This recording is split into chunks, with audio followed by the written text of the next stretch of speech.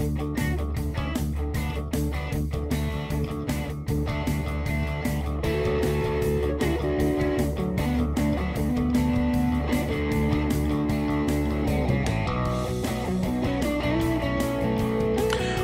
to Wisdom for Life, where we sit through philosophy to find practical advice that you can use in your everyday life. Hi, I'm Dan Hayes, and I'm joined by my co-host, Dr. Greg Sadler. And today we're going to be talking about the gaze and identity, and this is kind of a continuation of, it was, 2 sessions back that we were talking about the Sartrean gaze, and then we strayed over into the male gaze and the panopticon, and I think we started speculating about the internet and the surveillance society and all sorts of other things. And there was a lot of stuff we didn't actually get to that we wanted to hash out, so this is take 2. Right? But there's some new stuff as well that we have lined up for you. So how did you conceive of this, Dan? What was your idea for the next show on the gaze? Well, we obviously ended up with some extra material, but I also was really interested in how the gaze not only creates this idea of being an object in other subjects' perception, but also how being an object in someone else's perception helps to create one's own identity. And so that's the kind of the jumping off point here is this, are you part of this group? Is the gaze, that the Sartrean gaze we're talking about, a prerequisite for you to have some sort of identity within a group? And is that a good or a bad thing? Does it also involve identity? We talk about group identity, membership, right?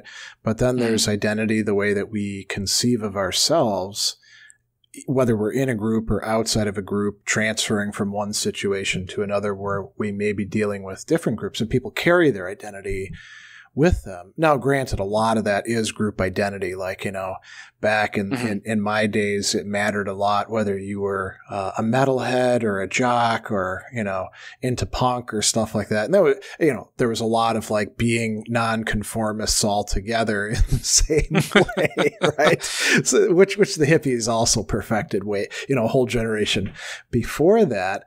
And so you could say some of that's group identity, right? But right. There is also an individual side to it too, isn't there? Yeah, absolutely. And the question is, how much do you want to be giving up in order to actually be accepted within these groups? And so there's this tension between what one defines as their own identity and then what one defines as their group identity, and how much one will subsume their individual identity into a group identity to gain recognition from that group. Yeah. It's kind of funny in that you can see some groups, if they're very, very small, as a totality. Like you can line up a bunch of friends and take a picture of them, and that can be like the glory days, and you can say, oh, look at all 5 of us or all 10 of us or whatever. But you get much larger than that, and so much of group identity is essentially imaginary. Right? Like if you and I were to think, okay, so one group that we're involved with, you and I are both co-organizers of the Milwaukee Stoic Fellowship. And if you look at the meetup site for that, there's like 500 people in the group. Now, right. Granted, they don't all show up. Thank God they don't, because otherwise it would be pandemonium.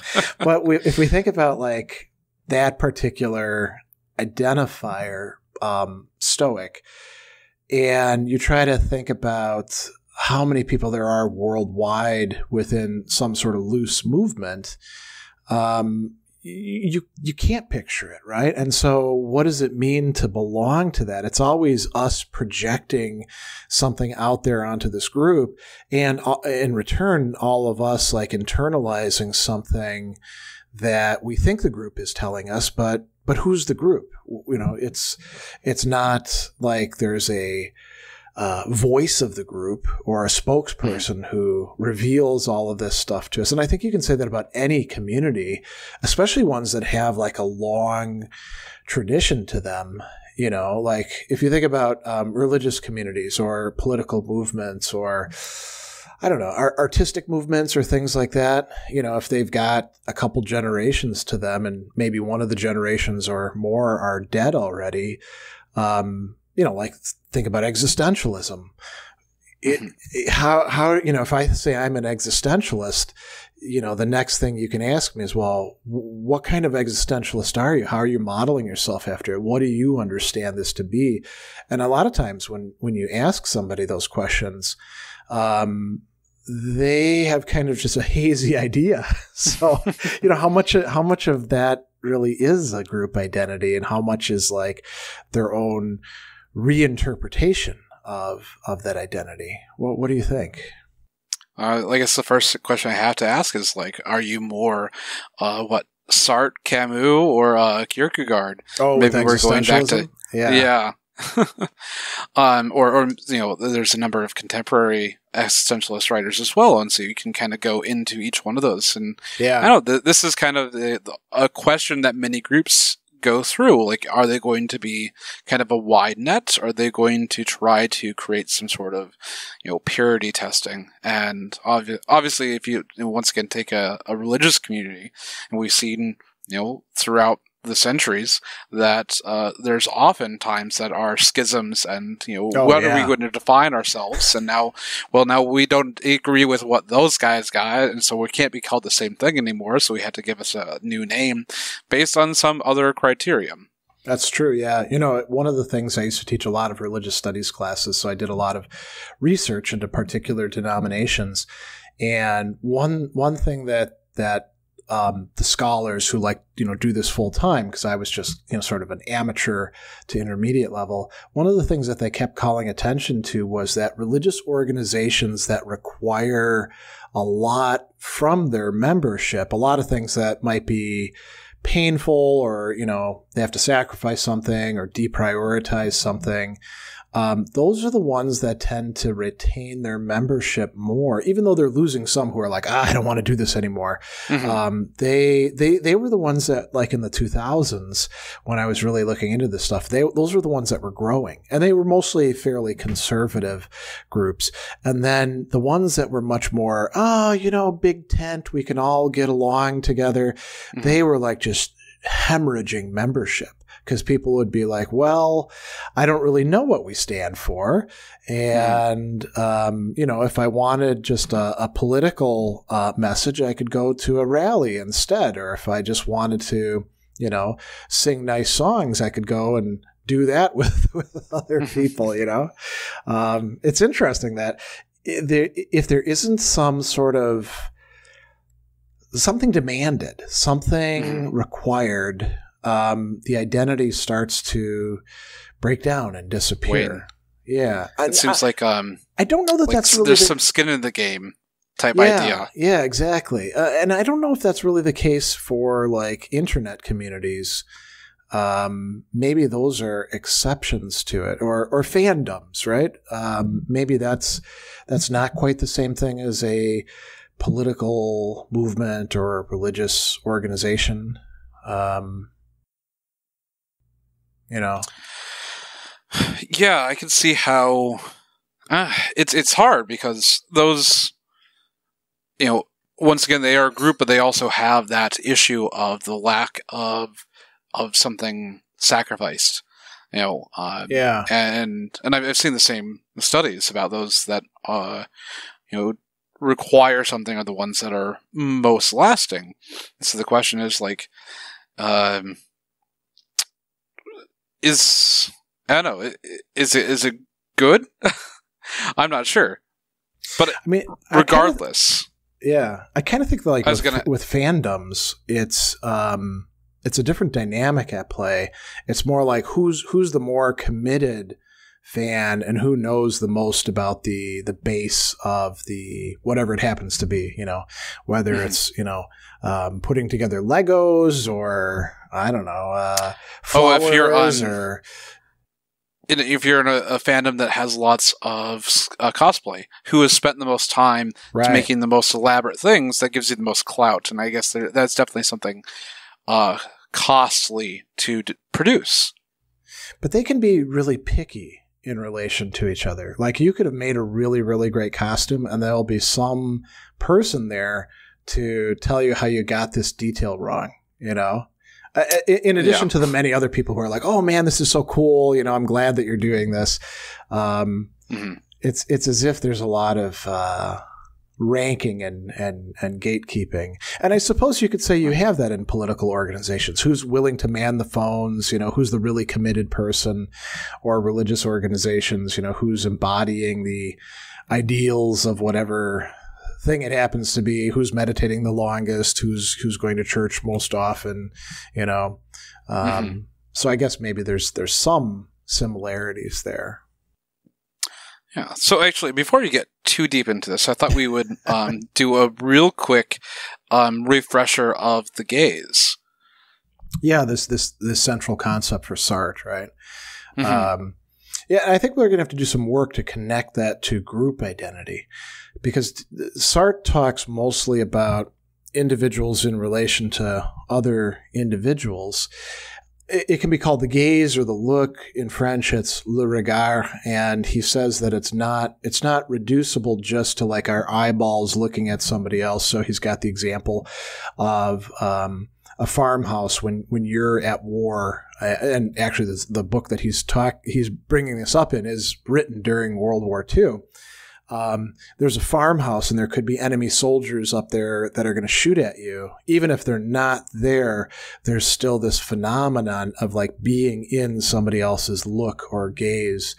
And I think there's a lot of things like that for many of us. Maybe sometimes if we were brought up in a religious family or household or community, we think God is looking at us all the time, or maybe, you know, when we're kids, we think Santa or the Tooth Fairy or whoever else, and we better not do the wrong thing.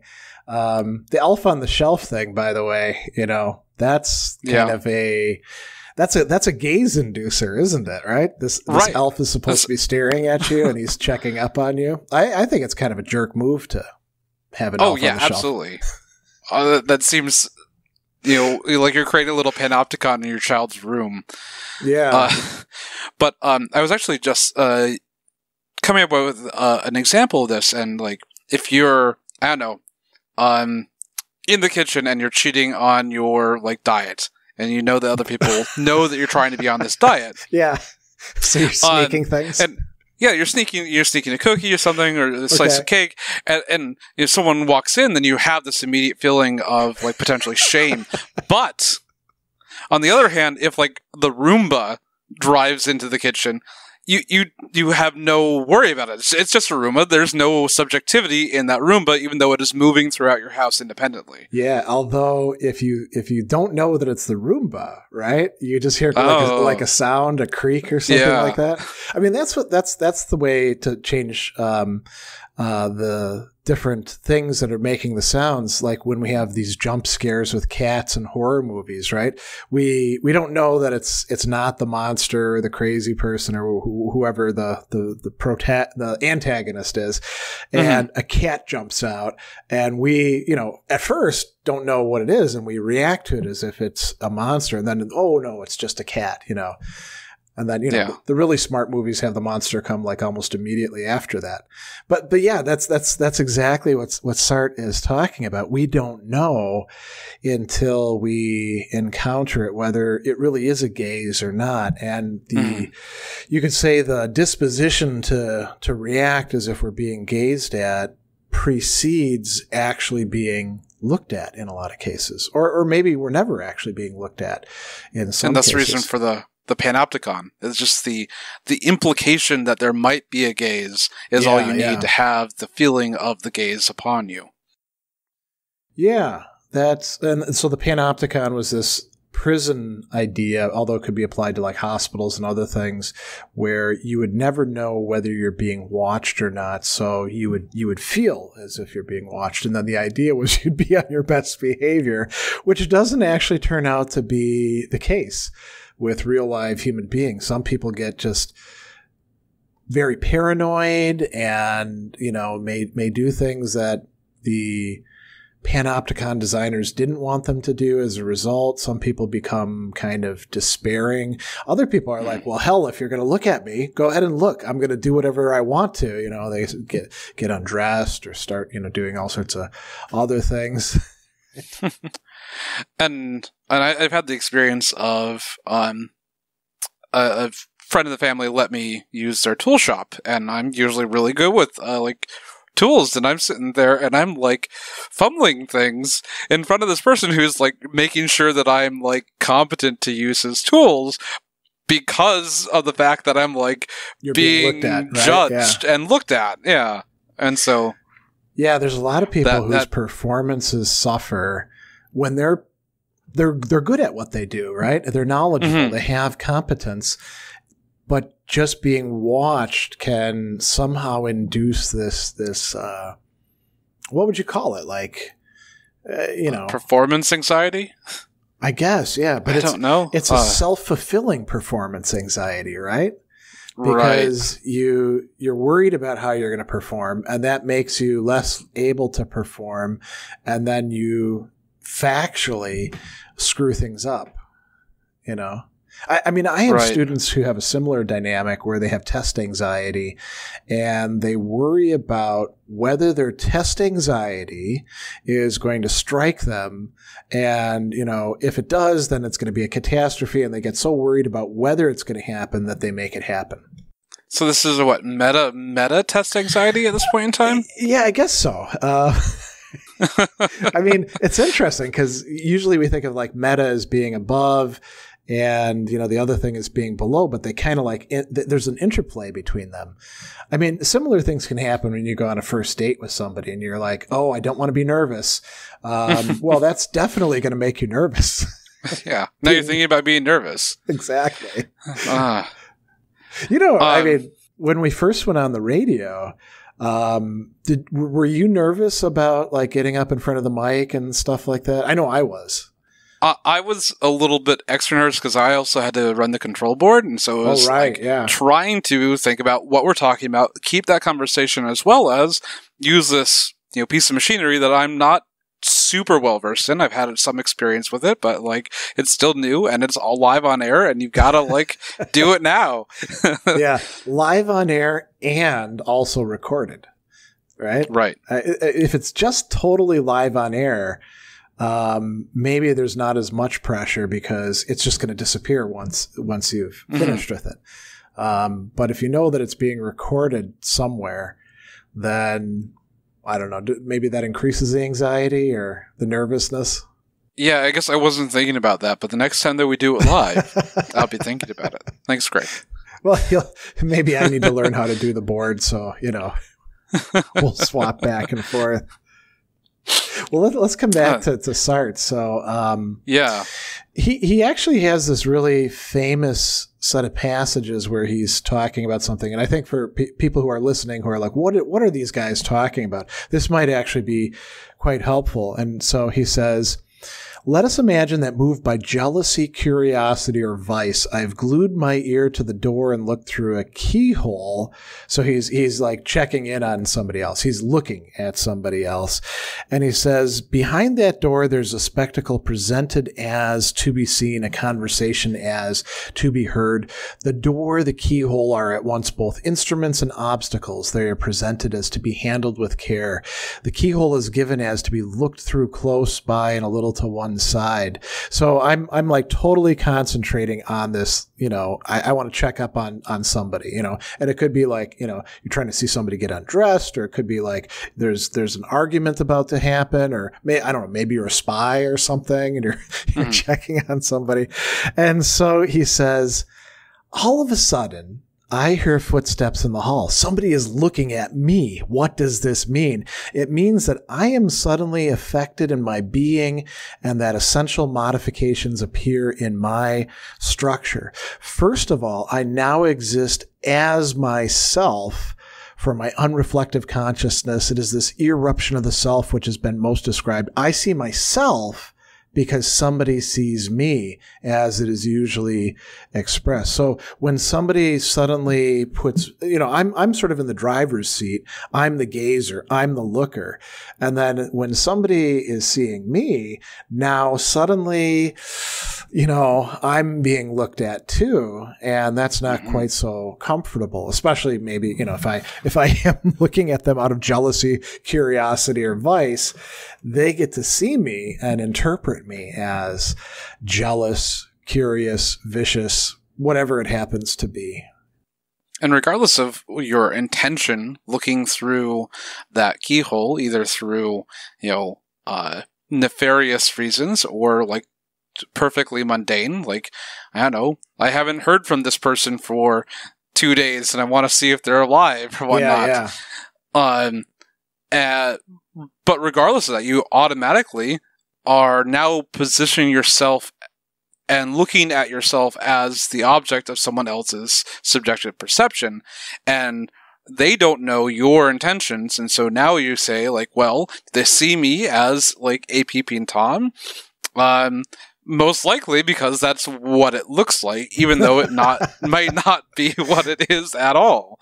Yeah, I mean, some people get very defensive in advance, that this isn't what it appears to be, right? That's like the neutral line. And then they're like, who are you to be looking at me when I'm doing this sort of thing?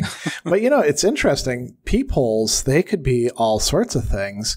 It could be looking at somebody else, through a window, or it could be looking at them through some digital means, So, and then the other thing, I mean, when I was thinking about this, I was thinking about the internet scam that's been going around lately and taking in a lot of people, where somebody, I don't know who it is, but some scammers will send a message to you that says, we've been looking at you through your camera, right?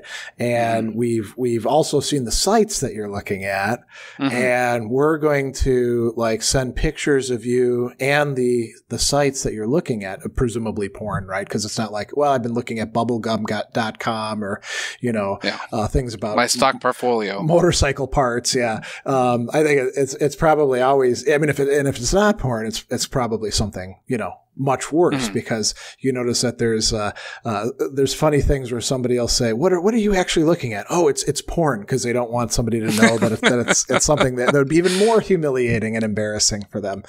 Right. But this idea is they say to people, we've got you on camera essentially, and then people send them money. And why would they do that? Because they assume that they are in fact being looked at, and it's all like it's all a bluff. It's all bravado. They haven't hacked your computer. They're just fishing to see whether 1 out of 100 people will send them some cards or Bitcoin or whatever it happens to be, the currency that they're looking for.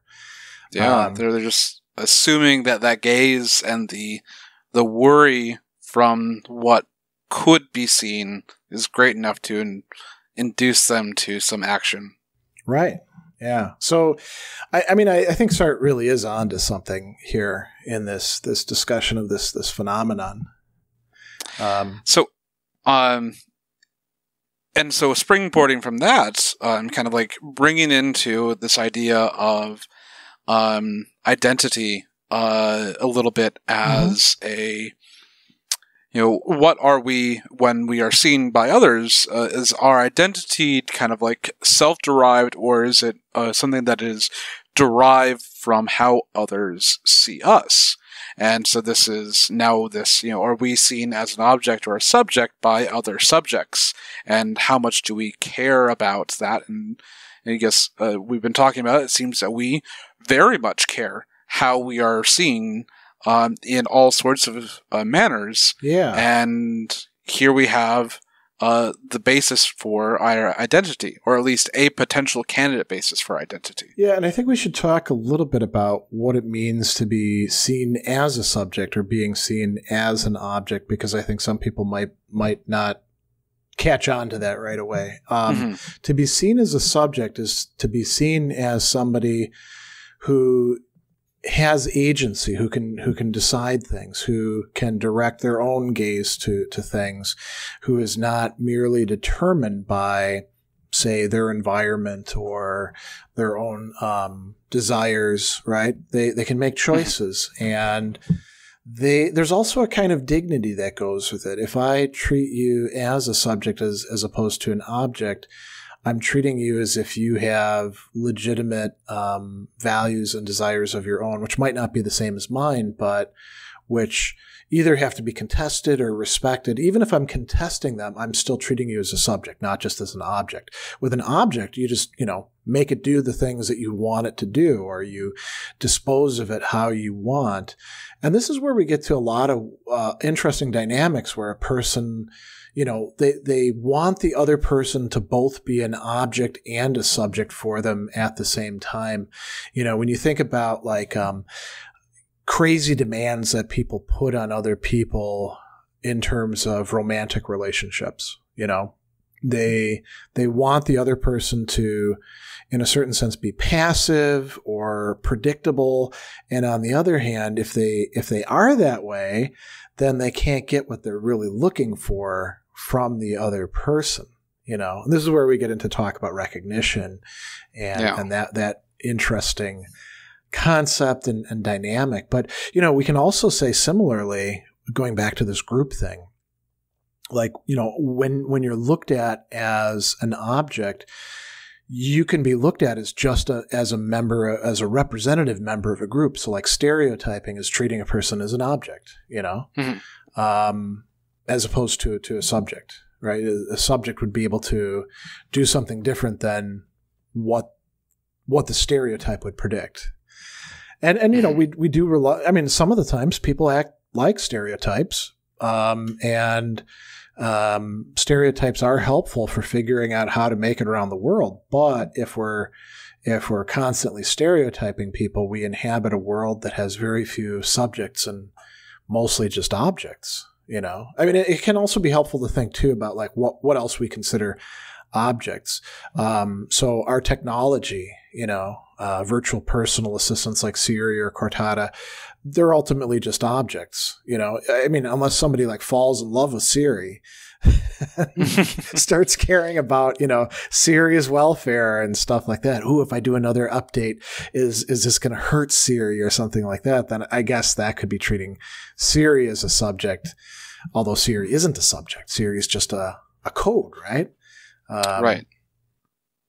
And if you want to dig into that a little bit deeper, Her by Spike Jonze is quite a good film.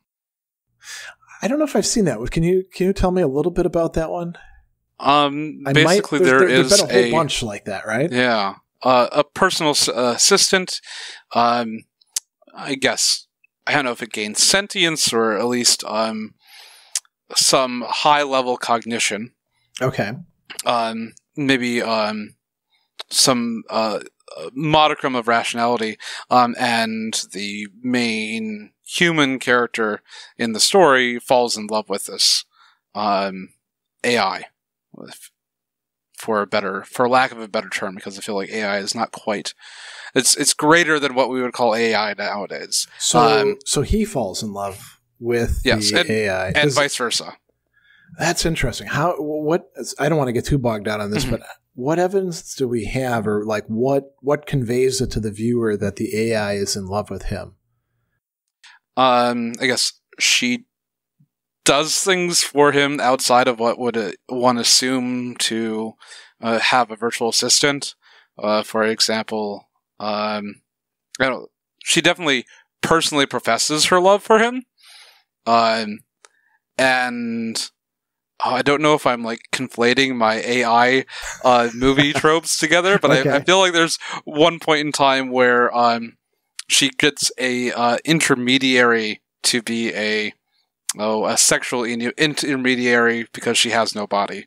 Oh, interesting. Yeah. She could like order him flowers or stuff too, right? You know, or right. A charcuterie plate if he's into that. Yes. I think this is a topic we're going to have to pick up and do like a whole show on sometime. Like, could an AI be said to have attachments or emotions or stuff like that? You know? Yeah. And so with talking about like recognition, we're talking about this point of like actual mutual recognition, not looking at people as these stereotypes or what you want them to be, and only there for your own ends. Yeah. Now I'm getting a little bit Kantian here, but to actually see someone as they are, to see them as a fully recognized person with their own wants and needs and desires that can't be just bent to one's will. Yeah, and that is, it sounds easy to say, but that's difficult to do in real life. I mean, Sartre, in his book Being and Nothingness, never gets the reader to the point where that, I would say, becomes a live option. Simone de Beauvoir does in her Ethics of Ambiguity. And Sartre brings up this guy, Georg Wilhelm Friedrich Hegel, that people know about mostly, I think, because of either the references to the master-slave dialectic or the mistaken idea of thesis, antithesis, synthesis, which is not Hegel directly, but is like summaries of him. But Hegel talked a lot about recognition. As a matter of fact, in his first early main work, The Phenomenology of Spirit, the whole dialectic is driven by the hunger, he says, but in German Begierde, which can mean desire, for recognition. And another way that you can translate the word that he uses for recognition is acknowledgement. It actually comes from the word to know, kennen, anerkennen, and the kind of knowledge that we're talking about is like, I know you because we've hung out together and we've exchanged jokes and anecdotes and all sorts of things other than just like raw data with each other. We've gotten to know each other.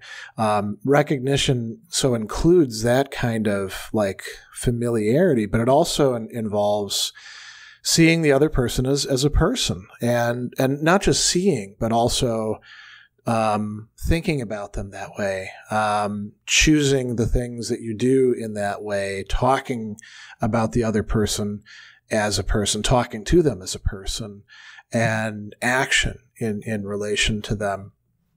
And these can all be connected to how when we have that metaphor, how I see you, that's a metaphor, right? But maybe how I see you is also how I hear you and how I talk to you and how I relate to you and things like that, right? Go ahead. I think it really comes down to this idea of like we have such a limited way to fully understand another person, even people that are as close to us as a spouse, that it takes constant communication in order to even approach what it is to know them.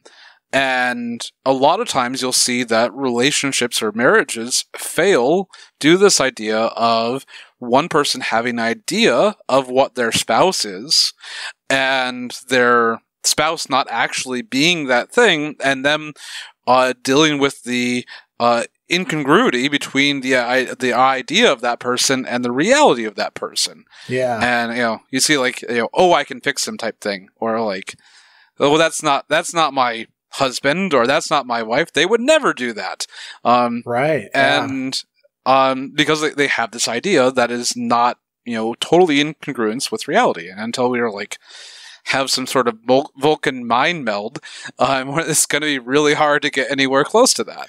And there's two other things to say about that. I think those are some great points. One is that sometimes you do get to know who the person is, and realizing who and what they are means that you can't continue being with them. And if you're already in a relationship with them, there's, whether you want to call it like the sunk cost fallacy or, the idea that you want to hope that the person is going to improve.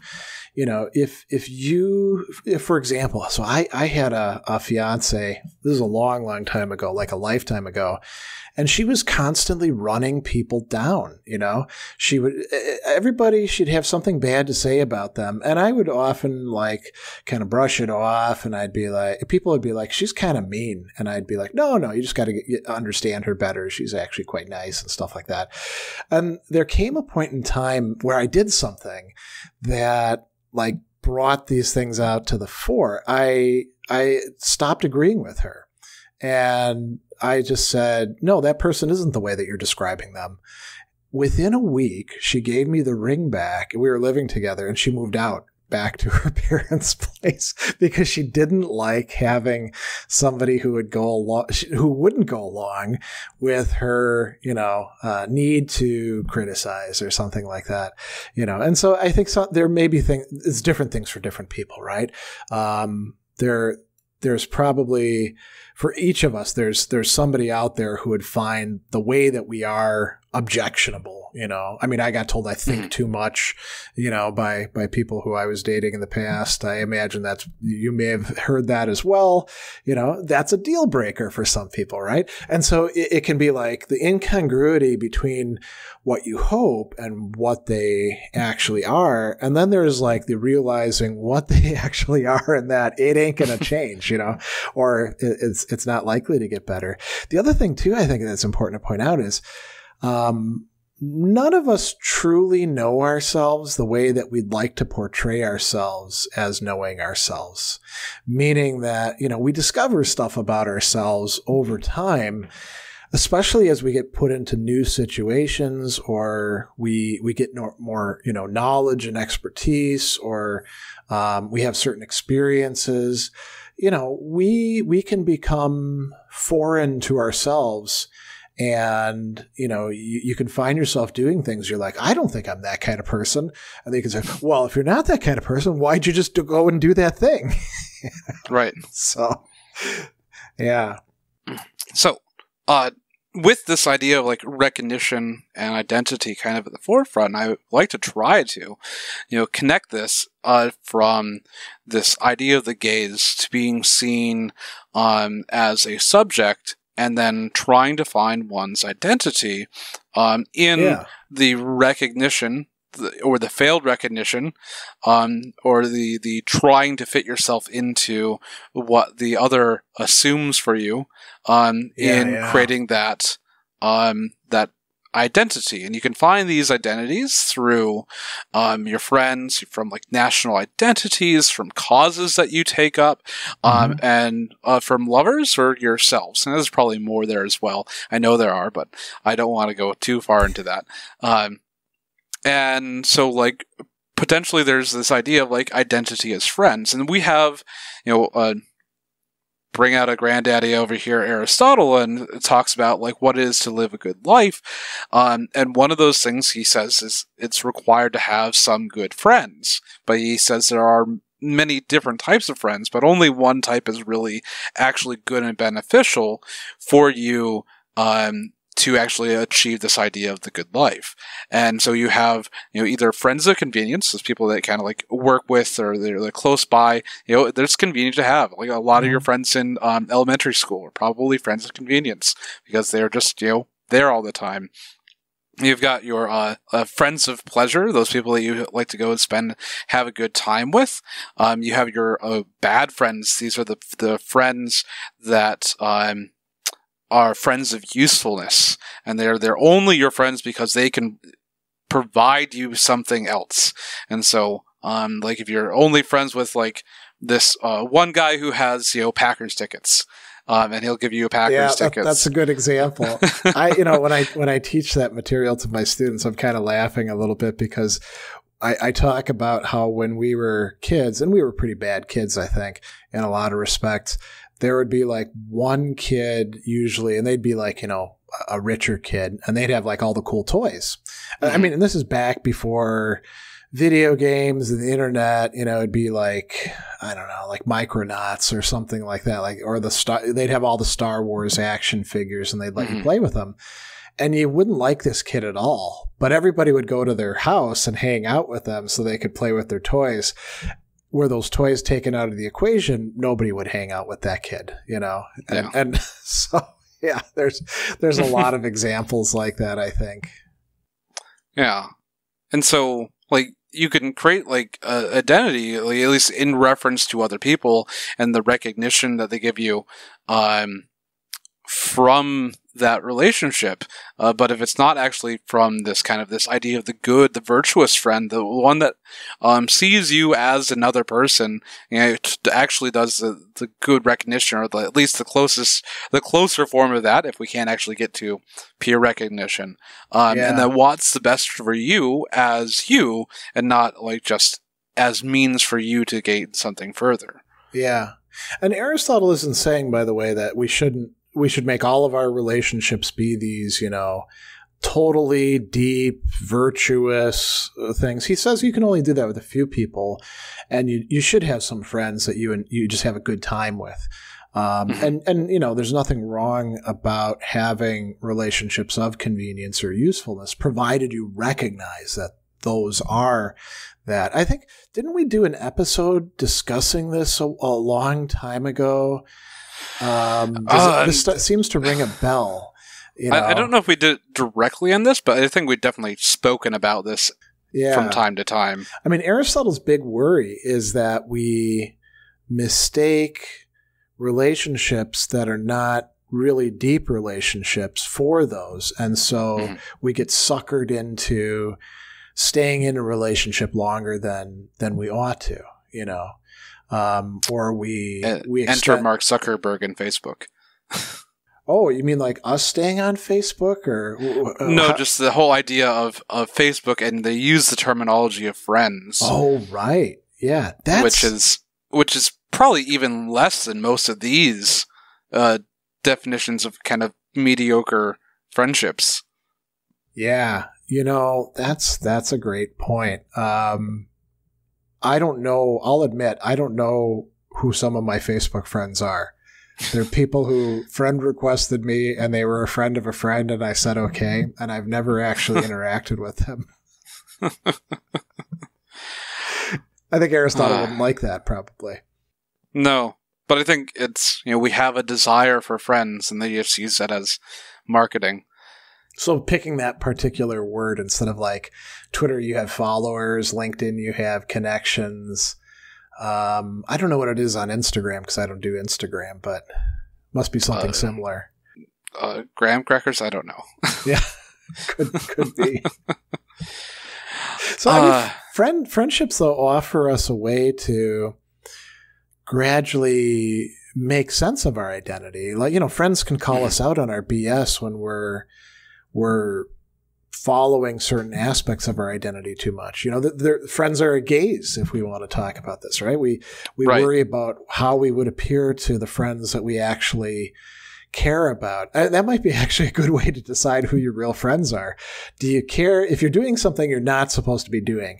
Who do you care finds out about it? If you don't care whether somebody finds out about it, you're probably not really friends, right? Right.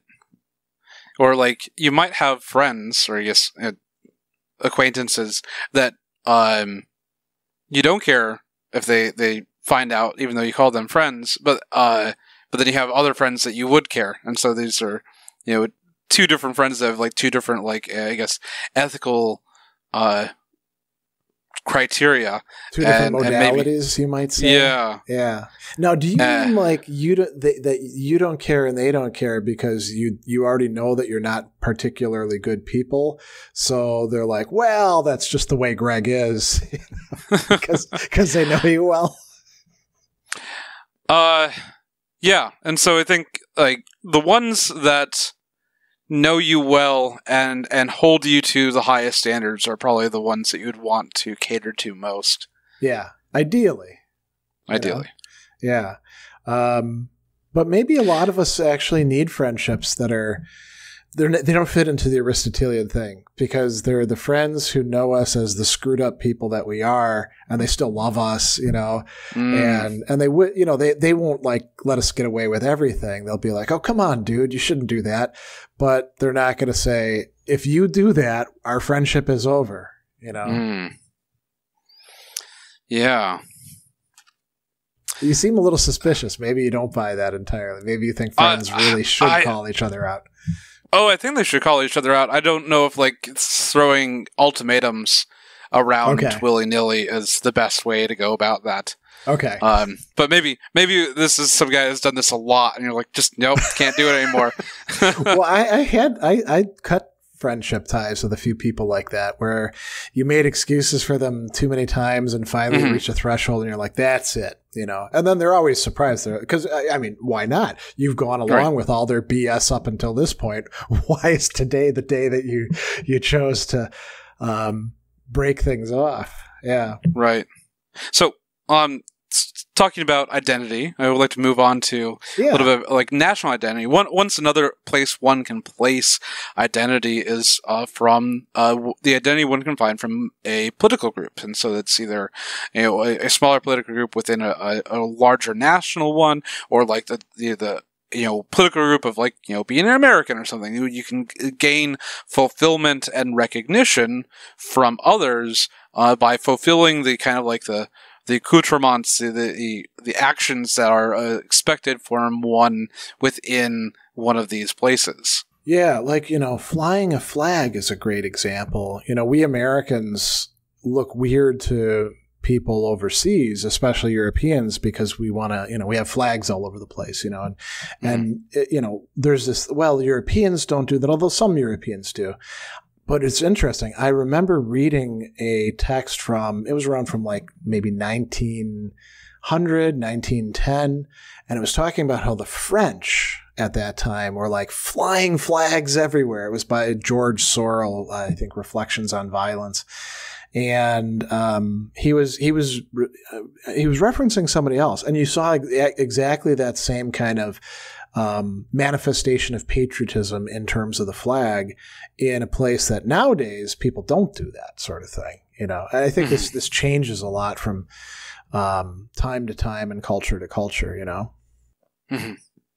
And so one of the other benefits one gets from this is that it imbues that story of the national triumphs onto the individual. And so now no longer does a person feel potentially alienated or small based on their own abilities or inabilities, but they now are part of this larger group, and they've gained this this armor and this history of things that they didn't actually personally accomplish, but because they're part of the group, it gets kind of imbued or bestowed upon them, maybe as a shroud. Yeah, and I think there's a reinforcing function to the group, because if you were going to do that with just some person on the street, maybe they wouldn't buy your shtick, right? But if you do it with somebody that is part of that group, they'll be like, hell yeah, man, that's exactly what we think or what we ought to do. There's a lot of identifiers in terms of what you wear, or what catchphrases you use, or what you drive or don't drive. It reminds me of the whole idea of stolen honor. And so if someone's wearing some sort of military uniform or medals, which they did not actually earn, there's this idea of you are projecting out that you are either part of some organization and or achieve certain things, but you are also but you actually didn't do that. And so you're trying to get all the honor without actually having done the things that required you to get it. And you see, this is something really big with military, but sometimes it comes to people other do cultures this with educational institutions too. Oh, I went to Harvard, and you didn't actually go to Harvard, right? Because Harvard's supposed to matter. What were you going to say about other? The idea of the first one that comes to mind is a headdress, like a Native American headdress. And most of the times these actually have strong meaning based upon the design, and they're only actually given to people of high position within their particular tribe. And the very same thing is happening is that you're saying you're outwardly projecting that you have some sort of honor bestowed upon you that you have not actually done. Yeah, going back to the stolen valor thing, I'll point out one other aspect about it, which is that you never see somebody doing stolen valor and having just like, private first class on their uniform with just a few medals or something like that. They're always like claiming that they were, an airborne ranger and a Green Beret and a Navy SEAL and, it's all this, and they, maybe served in the French Foreign Legion for a while. It's always got to be this really hyperbolic nonsense. And that's part of how they get caught out, because most vets have not, first of all, most vets actually don't want to talk that much about what they did, because if they actually got into some real combat, they're still processing it, and it's not really that cool unless they're psychopaths. And then, most people haven't done all that much, and they certainly didn't belong to all these, elite institutions where you have to qualify for things, and so the people who do stolen valor, most of the time they get caught out super, super fast, and you actually ask yourself, why are they so dumb as to think they'll get away with it? I don't have an answer to that, but it is something that has perplexed me at times.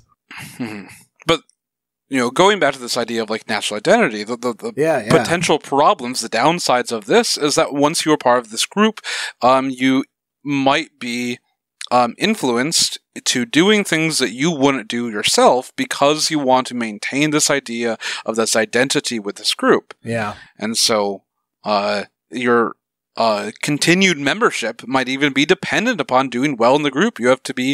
You've become an object and are only recognized if you perform that which is expected of you. You become misrecognized if you ever desire something the group does not. Yeah, so you can have a real discordance between like your genuine self, who if anybody in the group knew, maybe they wouldn't let you be in the group, and then the forward-facing self that you have to keep on enacting, even though it's more and more of a mask, Right. So we spoke about this a little bit earlier, about the identity through love, and we talked about how our relationships can change and how we as individuals change over time, and we have to make sure if we actually want a good, strong relationship, the communication needs to be high. Otherwise, you are going to strongly misrecognize your partner. Yeah, and this is something I can tell you from, being married. People enter into marriages at, one stage or one age in their life, and they're saying, well, we're going to be together for a long time.